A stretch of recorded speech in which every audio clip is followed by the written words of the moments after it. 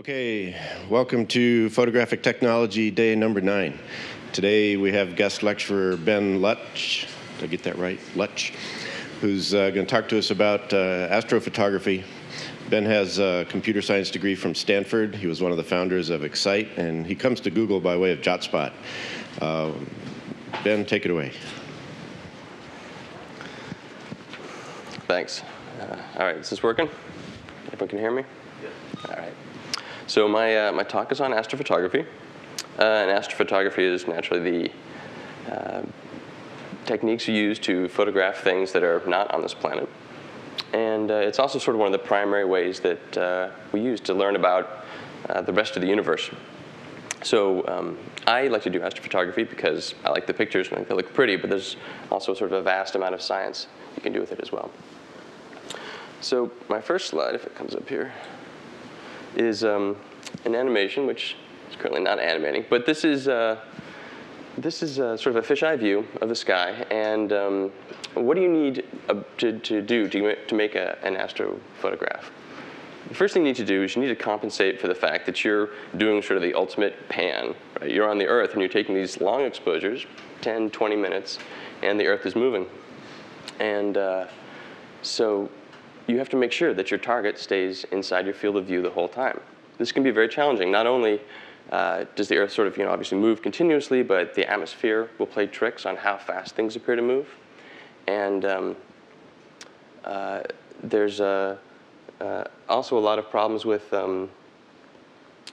trying to make sure all your equipment sort of follows the stars well. There's lots of little things that can happen where mirrors sag or tubes flex, things like that I'll talk about later. So you need long exposures.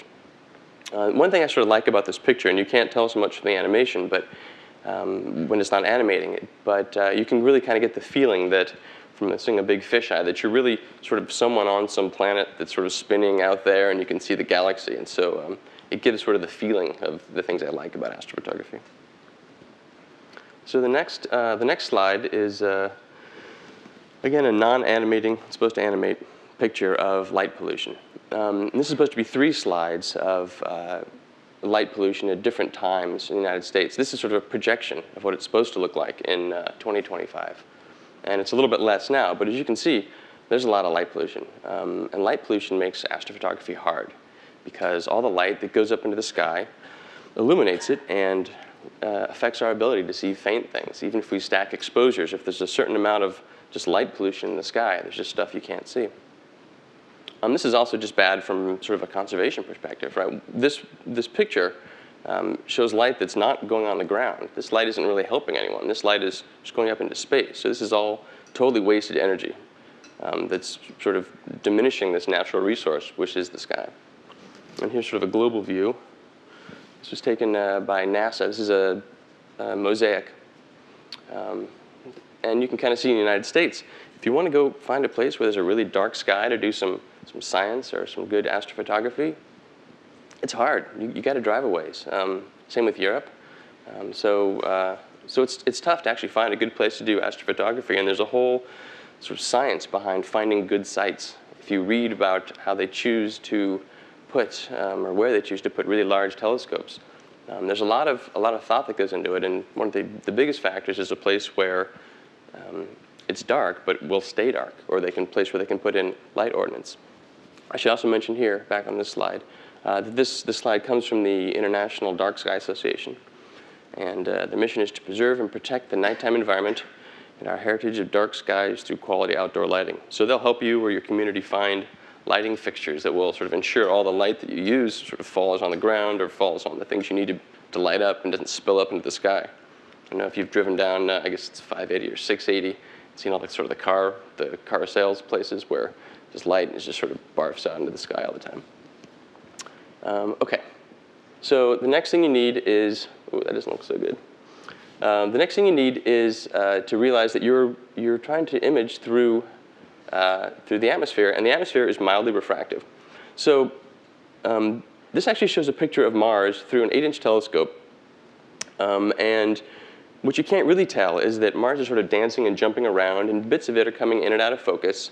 And it's not due to any sort of problems with the mount of the telescope. And this is actually captured with a webcam. And if you look at the PowerPoint, which I can post later, you'll actually see the animation's pretty smooth. And it's all due to seeing, right? So the atmosphere's pretty thick. It's, I don't know, a couple 100,000 feet thick. And it's mildly refractive, and it's moving around a lot, right? It's sort of compressing, and it's moving. And the net effect is you have this weak lens that's sort of moving over your image, and it blurs things. And so this is a huge problem for astronomy, because you want to make a really big telescope so you can gather a lot of light, but also so you can have very good resolution, right? As Ram was saying in the earlier lectures, so the bigger the aperture, the smaller your area disk, and the better you're able to resolve things. But if you have this atmosphere, this weak lens moving and blurring everything, it sets sort of a lower limit to your resolution. So the general rule of thumb is that after about 0.5 arc seconds, the atmosphere will sort of take over and will blur anything more than that. So you could have some massive telescope, and there are massive telescopes whose theoretical resolving power is, a 100th of a millisecond. Practically speaking, without playing tricks, the atmosphere will really sort of limit you to about half an arc second. Yeah. It's not the same during the day and the night. If you were trying to get into the ground from above, you have the same kind of 0.5 arc second limit, or worse? Thanks, Michael. I'm not really sure. I don't know why it wouldn't be the same. I know that a lot of the pioneering adaptive optics that were actually done by the military in the 70s in Maui on Mount Haleakala, and so I assume that it's the same. And actually, interestingly enough, the reason it was developed is because they wanted to be able to identify a satellite as it went up on its first orbit, and so they had all these sort of early adaptive optic systems to try to unblur the image. But the short answer is I'm not really sure, though I think so. And so in order to combat this, right, there's sort of a pretty big spectrum of things you can do to try to make your telescope perform optimally and achieve its optimum resolution.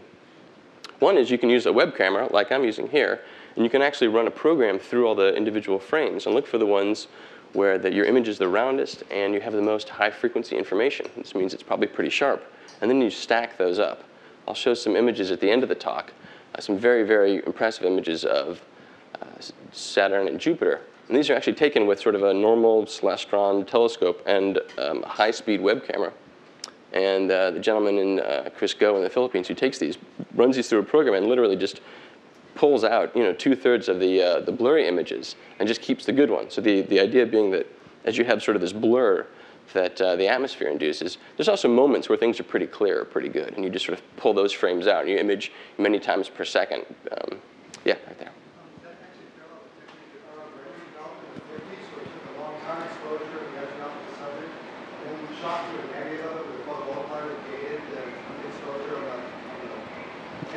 Uh-huh. So that when the image flickered or deviated from this long time exposure, it wouldn't affect that flicker. Okay, so he basically just it was sensitive enough that it would just sort of take only expose the things that were not moving, basically.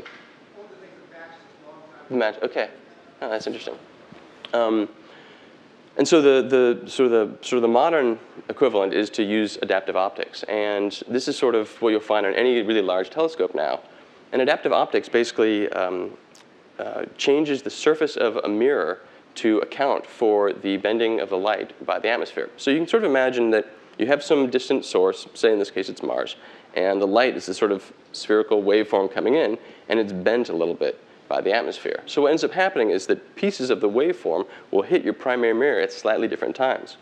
So they use a modified sort of Shack-Hartman sensor, and they can tell how the waveform is bent, and there's actually little pistons underneath the main mirror that deform it nearly in real time to basically zero out the effects of the atmosphere. And this way, a lot of these really large telescopes can try to zero out the blur from the atmosphere. Yeah. So that's a good question, and the question is how large of a frequency spectrum is that valid for? I'm not sure about the adaptive optics systems. I'm more familiar with there's a tip-tilt system, which is sort of basically just a mirror that tips and tilts and doesn't deform, and those typically are good at about 10 hertz. Faster than that, and they don't really end up working very well. So I'm not actually sure how fast the adaptive optics systems are changing. That's the question? I was more interested in the optical frequency. So Yeah, I don't know. I know that the instruments they use, the sensors they use, definitely go from sort of deep infrared all the way through, I don't know, 900 nanometers or so. So I'm assuming that it works for that whole range, but I really don't know. Yeah.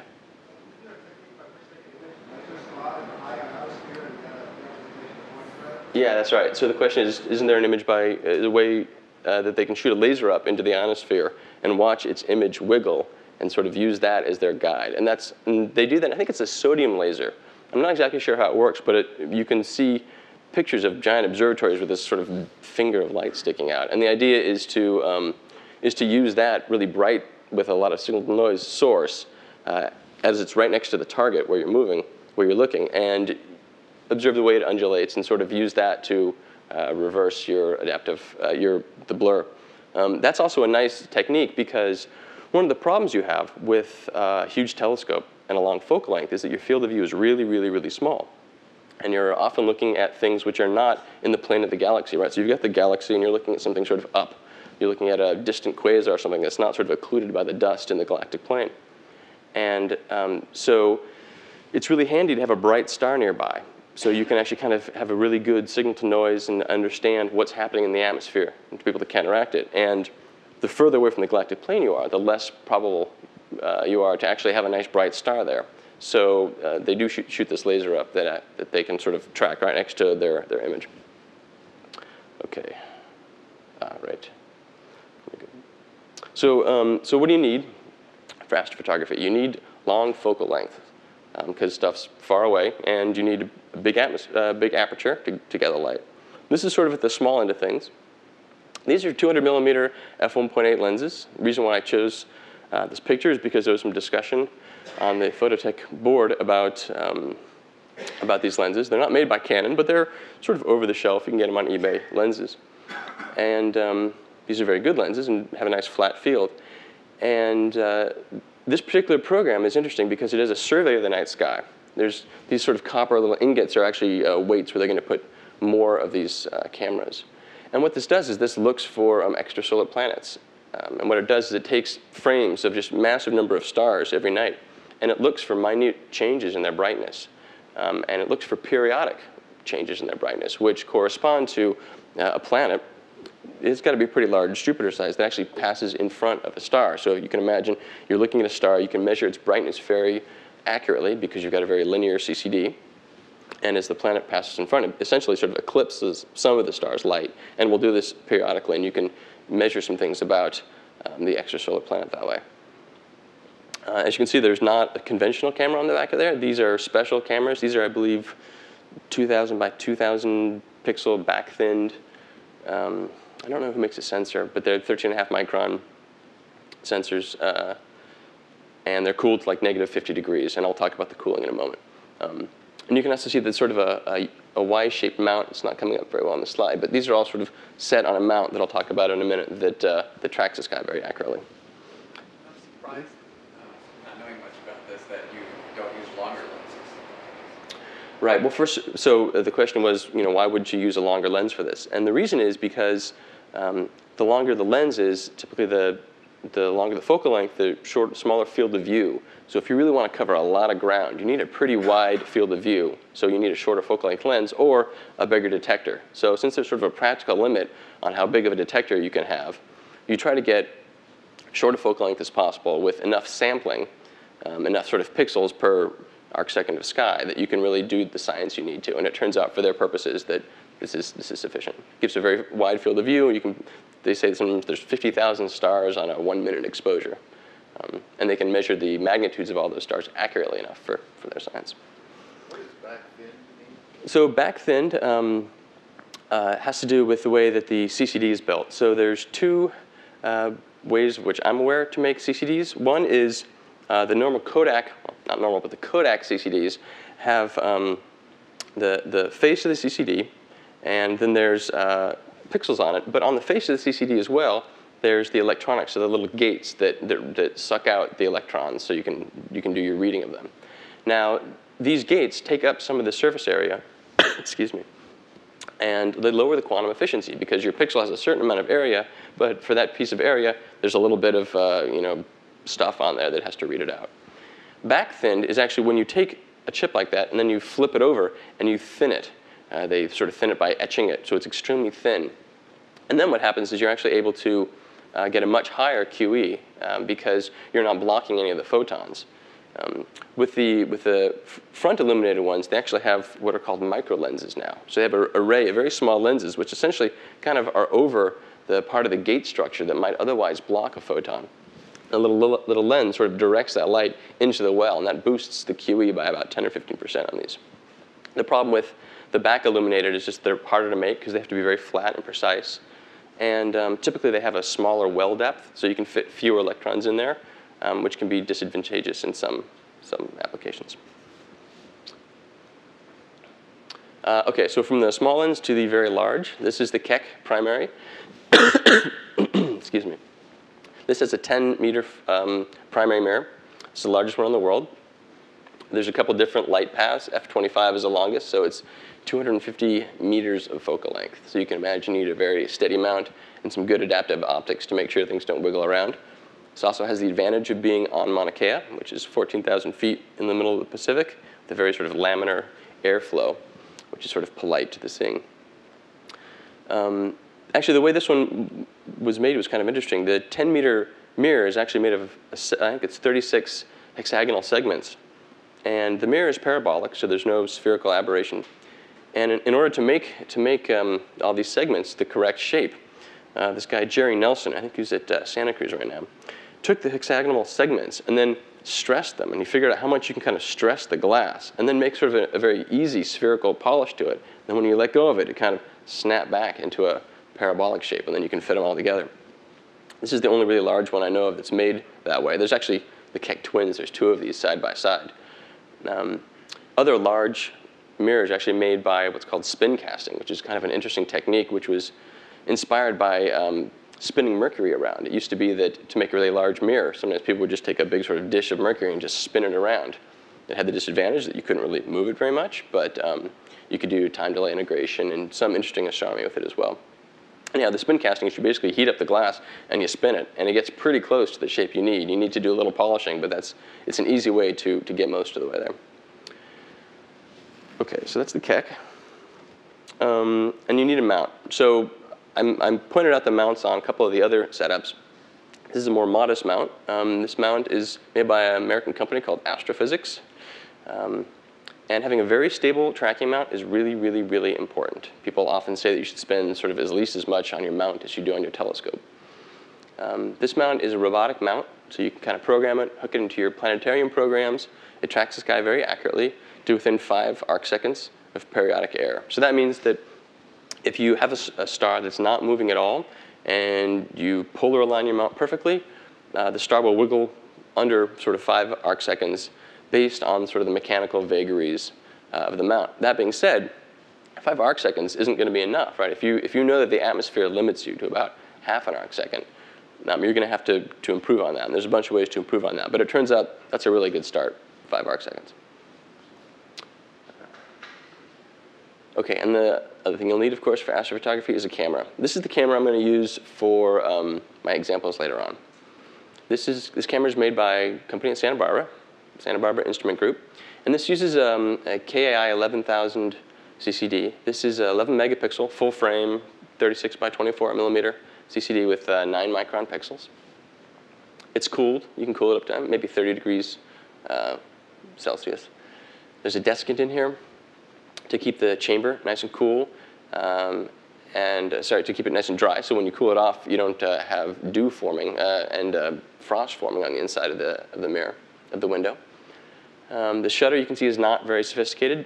When you're taking a 20-minute exposure, you don't need a very sophisticated shutter. This is just a little thing that kind of spins around. What you can't see in here is, or you can barely see, is Cheryl fired up the laser here. Right here, there's actually a little prism that is a pickoff prism. And what it does is it takes a bit of starlight and it shoots it off to the side where there's a very small CCD that can be read out very frequently, independent of the big one. And this is used for auto-guiding. What auto-guiding is it's a way of trying to overcome some of the issues with the mount not being as precise as it needs to be. So what happens is, as you're taking a long exposure with a big chip, you can place a star, and this is particularly easy with a wider field of view. It's harder when you have fewer choices of stars with a narrow field of view.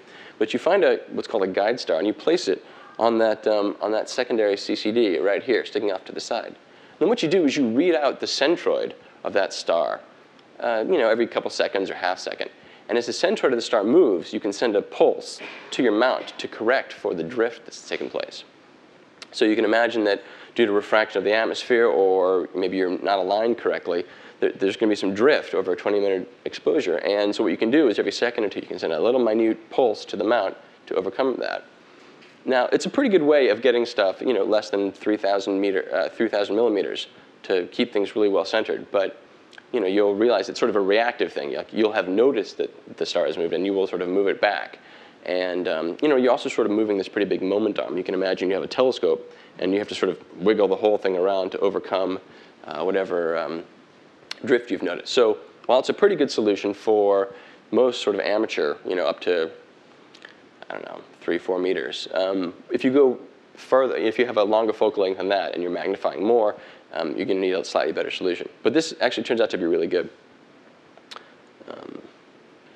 And these are you can get these off the shelf, and they're actually less expensive than you think. Oh, and I should mention too that the sensor is monochrome. It's very rare that you find a color sensor, just because the QE is so affected by having that Bayer filter. Do you have a question?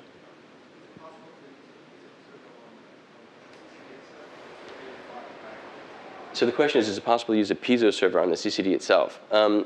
The answer is sort of. So there's a little tip-tilt thing you can use. This same company makes a mirror that goes into the light path. It's sort of a little diagonal mirror, and it has little speaker coils on it. And you can use that. And it's not really adaptive optics, but it can go maybe 10, 15 hertz, and it can actually do a lot more in terms of keeping the star on the image without having to move the whole telescope, and it can be read at a higher rate. Did that answer your question? Cool. And then you'll need your filters. Since we're using a monochrome sensor for the QE, and also you want a monochrome sensor because often you'll want to do some narrowband imaging, and it's hard to get a sort of a color sensor that's really very that doesn't have some weird cutoffs in places where you might want it. So it's nice just to have the monochrome sensor. Typically, what you'll find, at least for amateurs, is an RGB-L filter set, a little filter wheel, and you can see the red, green, blue in there, and the clear one, the reason why there's a clear filter, there's two reasons. One is they're typically made so they're parfocal, so you can switch filters around without having to focus. And the other is that often the clear filters are coated, so that when you look at sort of the bandpass of all of the sort of the sum of the bandpass, or the intersection of the bandpass of your RGB filters, you want to sort of cut off your luminance at the ends of that. So the monochrome sensor is sensitive sort of past, nowhere, I don't know. It's got a little sensitivity up. We'll see the QE in a second. But it's got sensitivity past where you'd want it to make a normal RGB picture. So sometimes if you're making just a pretty picture, you want to actually kind of cut things off right after your red and blue filters tail off. You can also put in narrowband filters. So I have a picture a little later where there's a hydrogen alpha narrowband. It's a 6 nanometer band pass. The spike sort of at 6 nanometers. The spike is, the width is about 6 nanometers. And the narrowband stuff is nice because it cuts out a lot of the sky noise. You can pick a band that, there's a lot of emission in the sky, but street lights, don't emit, in that range. So while you're cutting out on a lot of the light that you let in, you're cutting out even more drastically on the light that you don't want. So you can get some nice contrasty shots with them. Okay, so know your sensors. So the first thing you really want to do when you start doing astrophotography is you want to profile your sensor and know it really, really well. At Keck, they have sensors that they essentially sort of run this whole profile on almost every time they fire up the camera. They have sort of overscan, and they check the bias and all this sort of stuff, which as a sort of an amateur, I don't do as often, but it's important to know this stuff. So this is the QE curve for the camera I was talking about, for the KI 11000 based camera. You can see it peaks here at about 50% QE at 500 nanometers. So what that means, of course, is that for every 2 photons, you kind of get one electron. You get basically 1 electron out of it. And you can see again, it's sort of sensitive. Your QE is still 5% up here at 900 nanometers. So if you're trying to make a balanced color image, that light can be problematic because either there's no way to sort of account for it in your RGB, or if you're using a telescope that has any refractive elements, chances are it's only corrected in the visual, right? Only corrected between 450 and 700. And so you may actually find out that you have some sort of fuzzy-looking stars because your sensor is actually sensitive to the defocused part of the spectrum where your refractive elements simply haven't been tuned to focus. Not a problem with reflecting telescopes, which is why all essentially big professional telescopes are reflecting. You don't have to worry about chromatic aberration. So mine, I think I measured, has about 9 electrons of readout noise. Electrons per ADU is the gain, so 0.8. So 0.8 electrons end up being sort of one count, and the full well depth is about 50,000 electrons. And knowing the full well depth is good because the cameras become nonlinear and do funny things depending on whether they have anti-blooming or non-anti-blooming sensors. So it's nice to understand your full well depth and how much light you need to stay in the linear range. As you get in the nonlinear range, first of all, it's bad for doing science because you can't measure magnitudes and things like that accurately. And also, it's hard to balance your color because you're going to have clipped one of your color channels. OK, so another part of having so we're going to talk about how you would process an astrophoto. And the first thing you need is make sure that your setup is fully tuned and working. That's sort of one line to a year's worth of work. So the first thing you want to make sure is that your mount is perfectly polar aligned with the axis of the Earth. In other words, as your mount is rotating, it needs to rotate at the exact same rate that the Earth is, but it also needs to be aligned with the North Pole. And there are a number of ways to do this.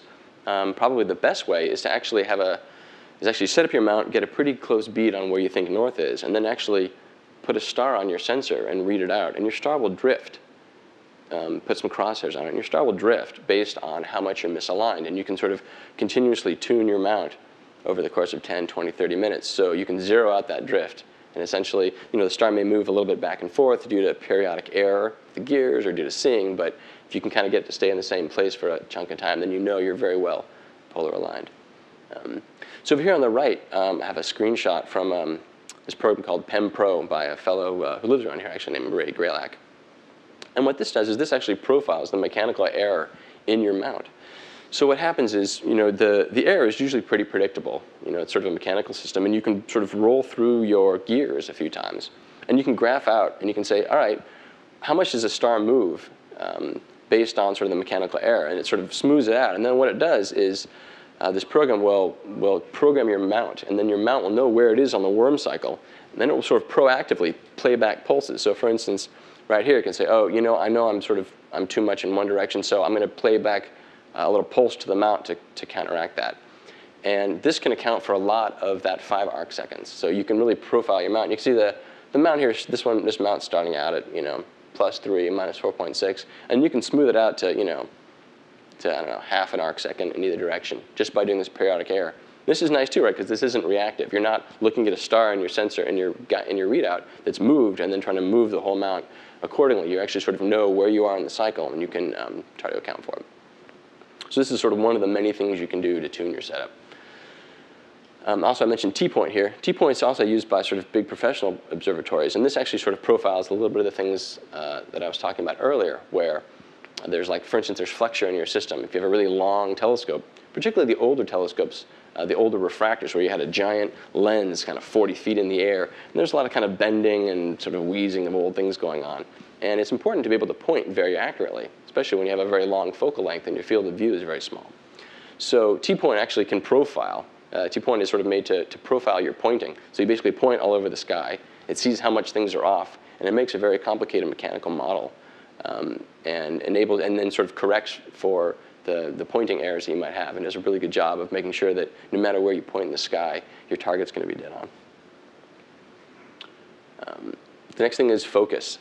So focus doesn't sound like a really hard problem, but focus with a telescope is really sort of the bane of a photographer's existence. It's really hard to do perfectly, and there's not much tolerance for having anything defocused. And the reason is because you're working sort of at the very limit of your resolution. Any lack of focus will sort of rob you of all the sort of high-frequency details, the things that make an image good or scientifically interesting for the most part. So there's a really interesting program which a lot of people use to focus. And It's called FocusMax here, and it interacts with your CCD control program.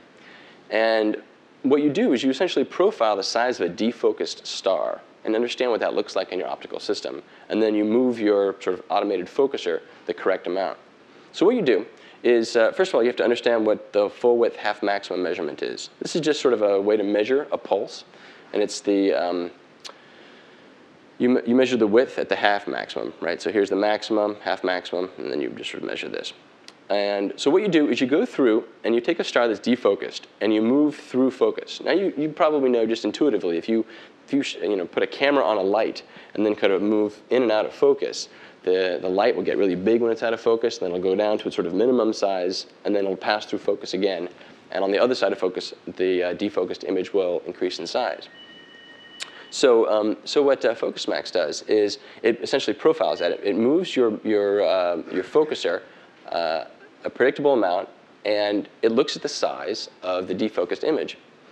And then it can, and you do a bunch of these. You run through a bunch of these graphs, and you can actually understand, okay, this right here, this line, this is where I'm perfectly focused. And so you can really sort of characterize your optical system, and then when you look at a defocused star, all you need to do is know what side of focus you're on. And then the focuser can say, okay, well, I know that's 17 steps or however many steps from perfect focus, and it can crank it back.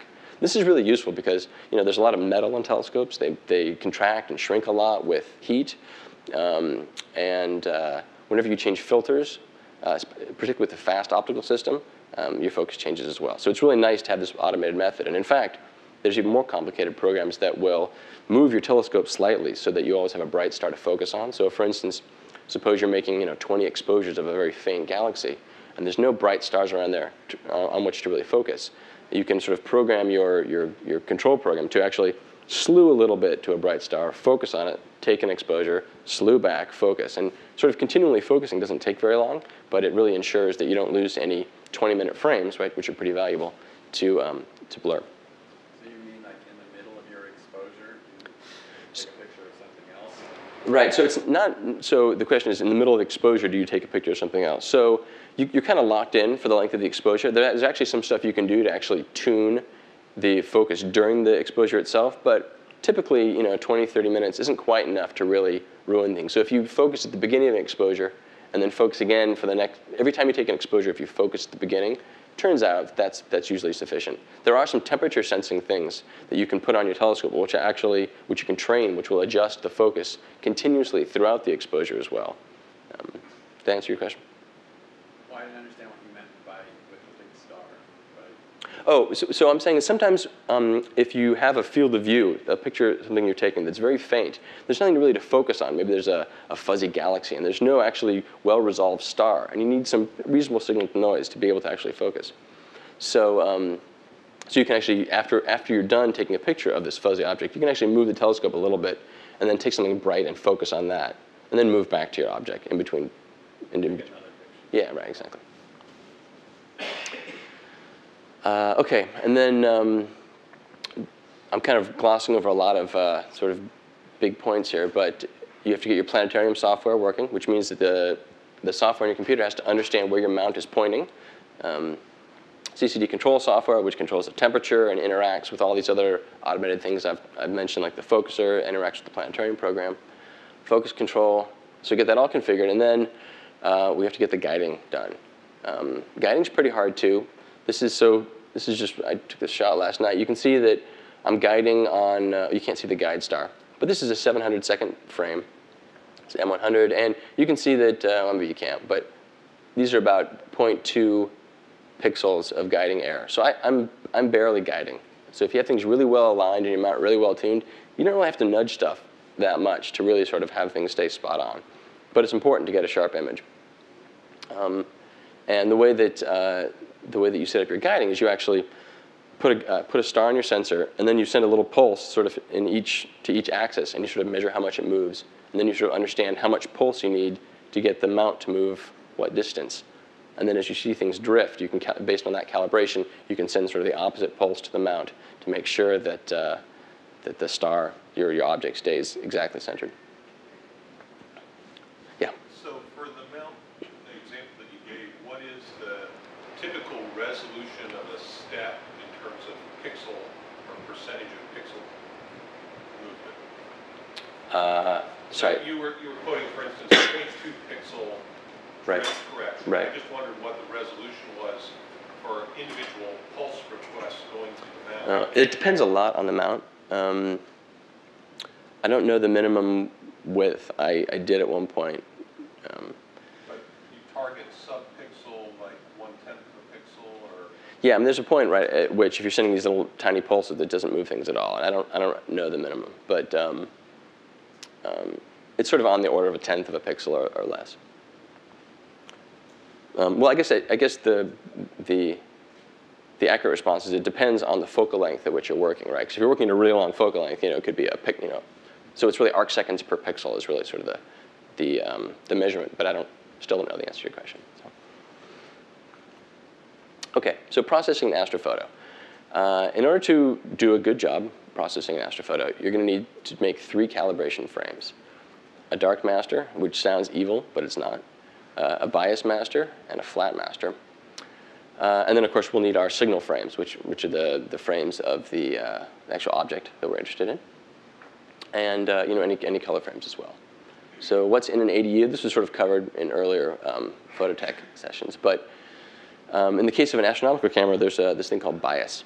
And what bias is it's just a count that's added when you start reading out your sensor. So you start out with 100. And the reason why they do that is just because they don't want to go negative and use up some of their bits, their A to D bits, using signed, worry about negative stuff. So they say, okay, say that the sensor has 100 to read out everywhere. And the reason is because the noise, you get shot noise from the readout, and the noise can kind of go in either direction. So you just want to make sure that you have sort of enough of a little buffer so that you never actually go negative and have to worry about using up the signed bits. But you want to understand what your bias is, and you can either sort of take the manufacturer's word for it, or you can measure it. Dark current, which is a relatively predictable thermal signal. Readout noise, which is just noise you get that you can't do much about from the actual actor reading out the sensor, and then the signal. So dark frames. Dark frames are pretty interesting. People say it's dark noise sometimes, but I don't really think it's noise. It's actually a predictable signal. So here we have a graph of temperature versus dark current. So the first thing to understand about dark current is sort of what it is. You can imagine a lattice of silicon atoms, and they're sort of jiggling around. And if they're hot, right, they're jiggling pretty fast, and if they're pretty cold, they're jiggling much more slowly. And when jiggling atoms bump into each other, there's a chance that they'll knock an electron loose that'll get sucked into the well of the pixel. Now, there's no way of distinguishing that electron from an electron that's produced from a photon coming in from the sky and hitting the sensor. So as you can see, sort of the quicker you're jiggling your atoms, your silicon atoms, the more probability there is that you're going to be generating sort of erroneous signal, right? You're going to be dropping electrons into the well just because atoms happen to collide. So you want to cool your sensors. Big observatory cameras take this to an extreme. They use these dewars with liquid hydrogen in them, and they really cool the sensor as much as they possibly can. But as you can see with the sensor that I'm using in my example, after about minus 22 degrees, there's not a lot of gain to be had by cooling your sensor more, and it takes a lot of energy, particularly if you have a portable setup. You don't want to be draining your batteries cooling things off. And so the axes here are degrees Celsius, and the dark current in electrons per pixels per second. In other words, how many electrons would you expect to accumulate in a well in a pixel in any given second based on the heat? So the short answer is just sort of cool your sensor as much as possible. And you want to subtract this away from your light frames, right? So you've got a frame with some galaxy on it that you're interested in imaging, and you've got this other count too, which just comes from dark current. You want to know what that dark current count is so you can subtract it away. So you're just left with the signal that you're interested in. So what you can do is you basically profile the sort of the dark signature of your camera. Each pixel will accumulate dark current at a different rate. And so you can take a bunch of these dark frames. You get the sensor to be the same temperature as it would be when you're actually taking your photos. And you take a picture that's the same length of your photos, but you take it with a thing covered, right? With a shutter over it, and you're just accumulating dark current. Do that a bunch of times and average them up. And as you average them up, your signal to noise increases, right? Your signal increases more than your noise, but net you have a more signal to noise, and you have sort of a smoother, more efficient dark frame. and then you subtract the master dark from each light frame, pixel by pixel, and you're just left with the readout noise and the signal, basically, after you calibrate all your light frames. Yeah? So the assumption here is that it varies from pixel to pixel? Yeah, yeah, and you find that does. There are things called hot pixels, which, for whatever reason, maybe there's a bunch of, silicon atoms closer together and they happen to bump into each other more. But you can definitely see that there's a variation. And in fact, another reason you need to do it is if you have a big sensor that takes a while to read out. So CCD sensors for astronomy are typically read very slowly, because the slower you read them, the less noise there is. And so you can actually see a gradient where the ones you read out at the bottom have accumulated fewer dark pixels than the one you get to 30 seconds later as you finish reading the array. OK, bias frames are just this added into readout. It's not signal. Often, and so the manufacturers just sort of pick a number. They just sort of add it to every count. So you can calculate it if you want to, or you can just subtract 100. Many people just sort of subtract 100 because it's sort of programmed in there in the electronics by the manufacturer. Flat frames. So flat frames are really interesting because they can really help to fight a lot of the problems that you might find in your imaging train. So let me talk about how you acquire them first, and then it'll make a little more sense about what they are. So the ideal goal in making a flat frame is to uniformly illuminate each pixel. So for every pixel in your array, you want to give it. So you want to be outside of your sensor and outside, and you want to make sure all the photons go through your entire imaging train and send the same number of pixels out in a very flat way.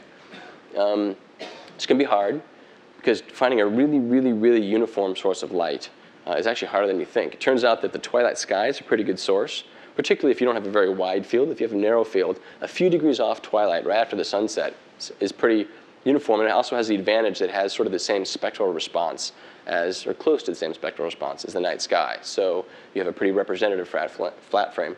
Some observatories just sort of paint a reflective white on the inside of their dome. Some people have like boxes that have a bunch of little lights in there and some diffusers, and you sort of clap those on the end of your telescope. So you make sure your light source is very flat, very uniform. You take a bunch of these flat frames.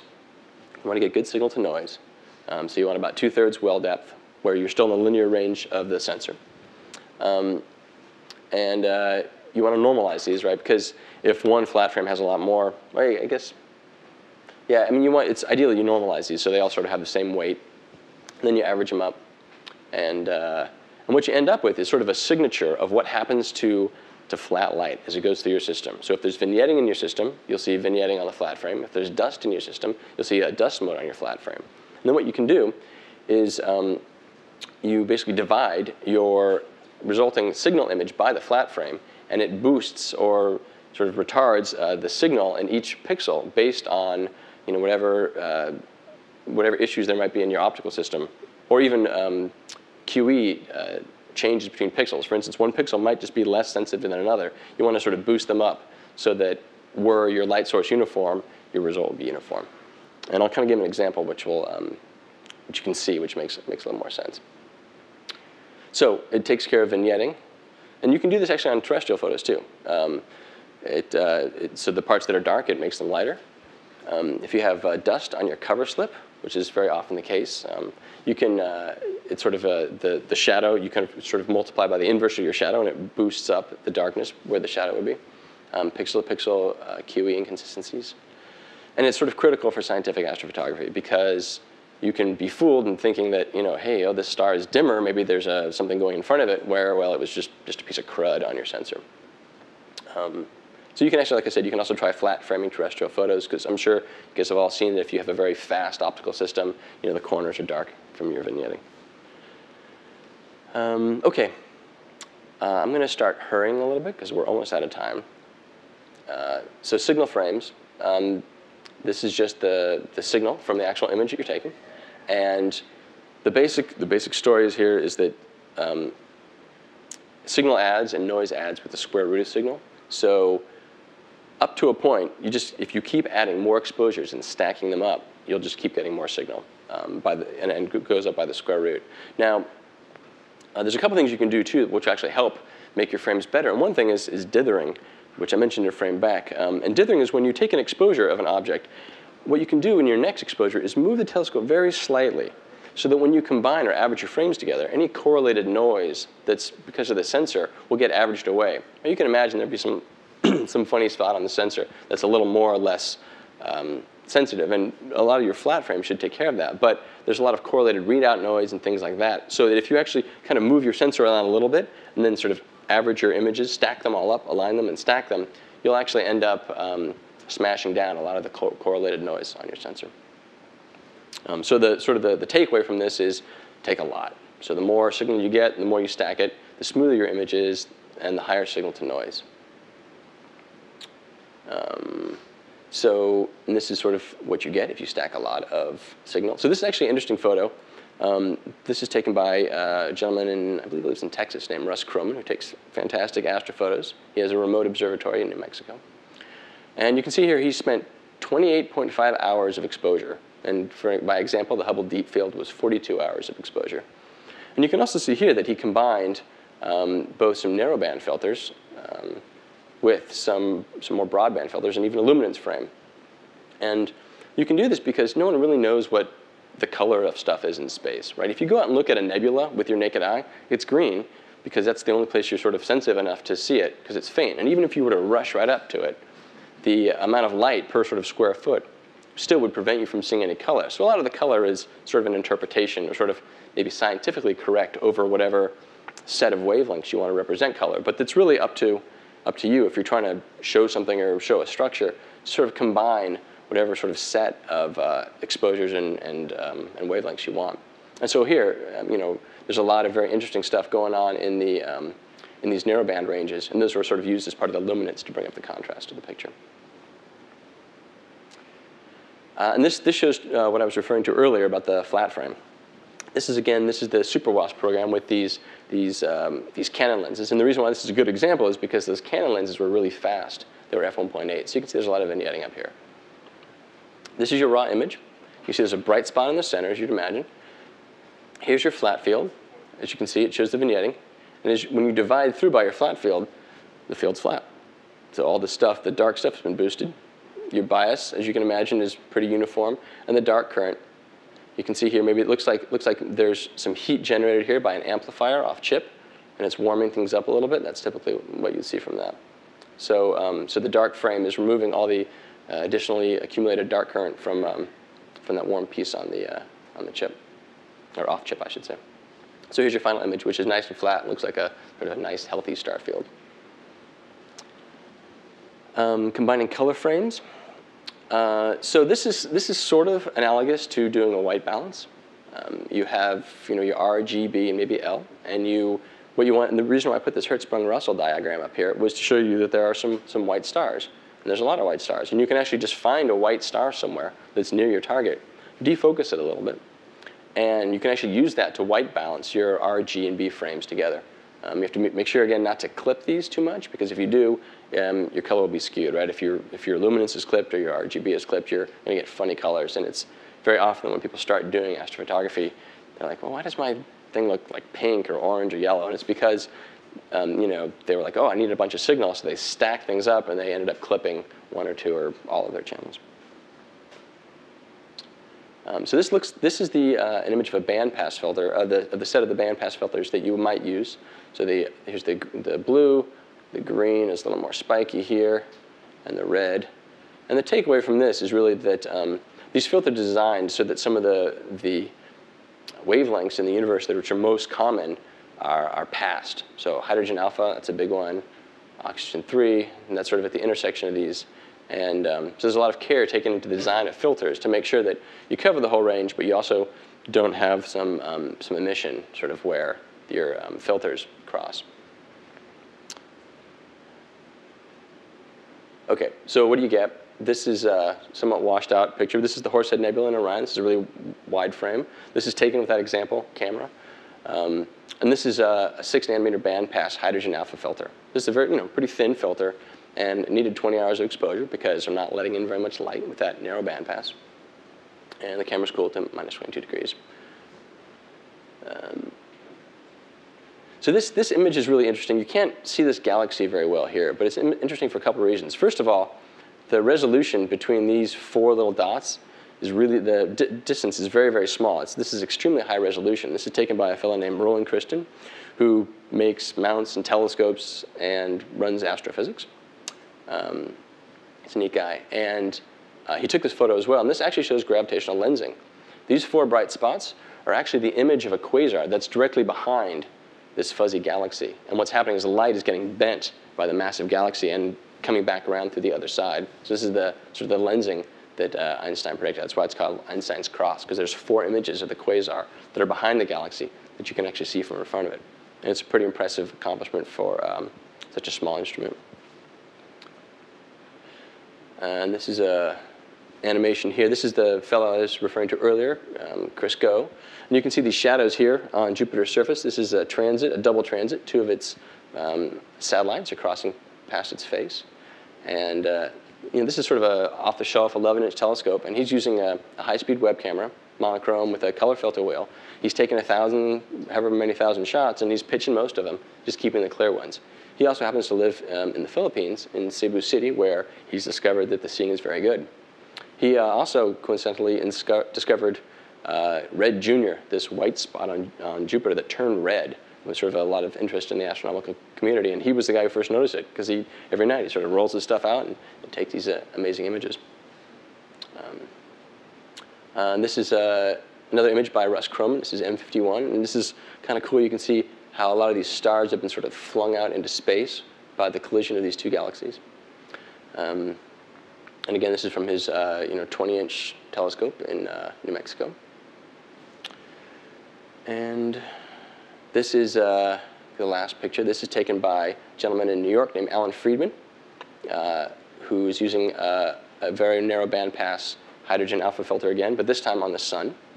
And this is the solar chromosphere. You can see some activity happen here around this dark spot. So we're almost out of time. We are out of time. Any questions? Dick? Say a word or 2 about the site where you've got a telescope. Oh, sure. So I have my telescope set up at this place called New Mexico Skies, which is a remote observatory.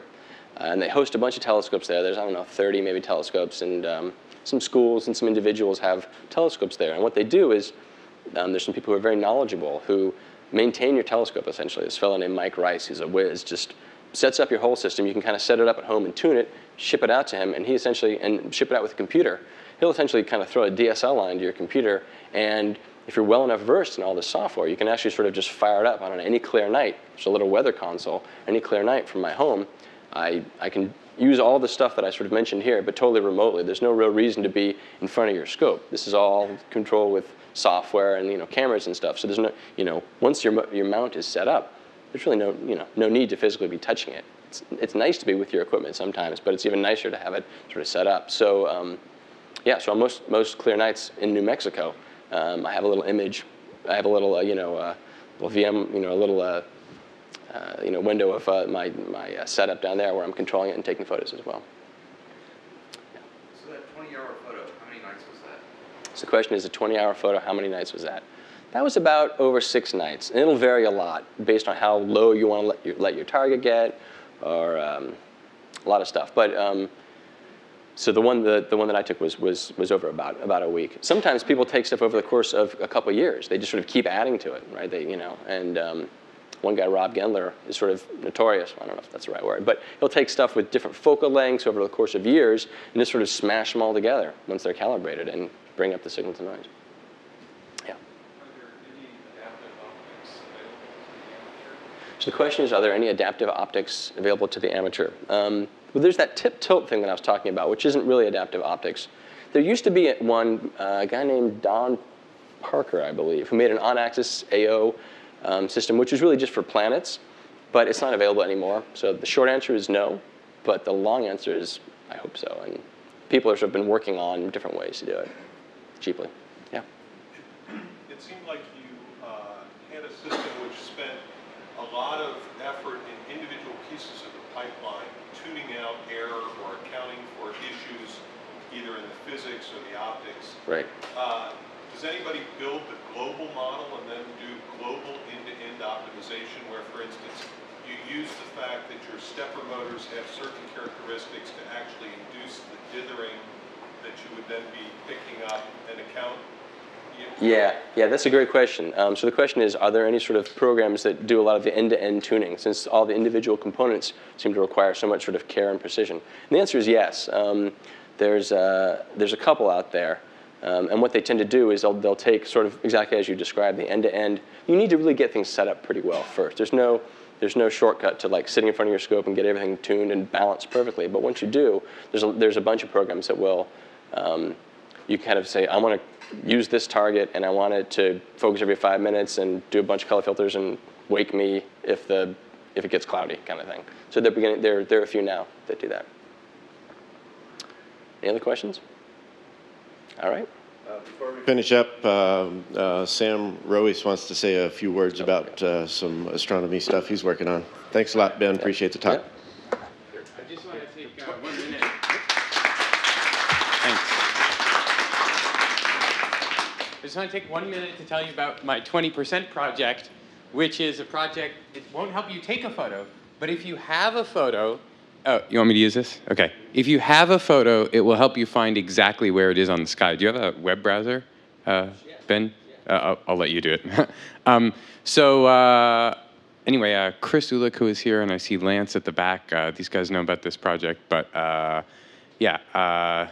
if you just find me in MoMA, Roweis, R-O-W-E-I-S, if you're interested in amateur astronomy and locating your photos, yeah, we can put a link. But I'll show you a demo of it.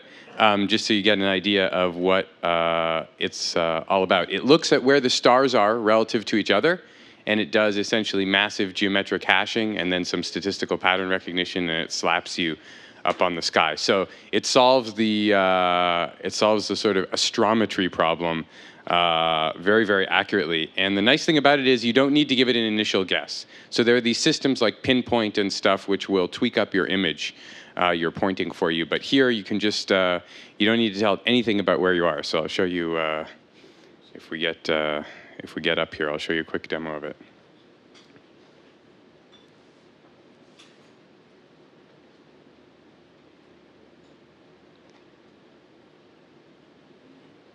Okay. So we've been using the astronomy picture of the day here as the test bed.